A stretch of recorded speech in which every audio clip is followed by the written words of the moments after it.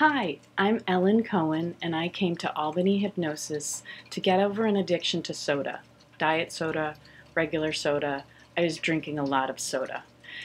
In addition, I also wanted to get over cravings for sweet things, candies, cookies, breads, pastas.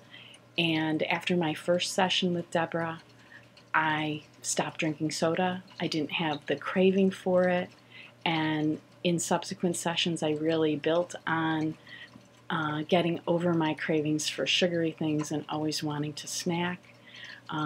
Hypnosis is incredibly effective and relaxing, and I highly recommend it to anyone who is really seriously dealing with issues of sugar and wanting to better their diet.